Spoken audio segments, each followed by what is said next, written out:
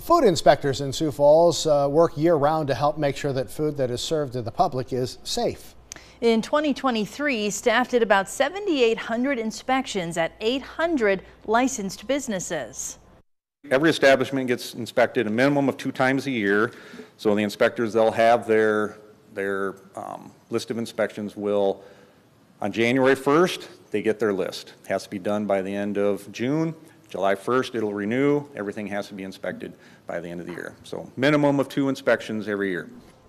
The summer season adds a new layer to inspections with food trucks and large events in the city. Digital reporter Ray Yost has a KELOLAND.com original story on the inspectors' roles in the city.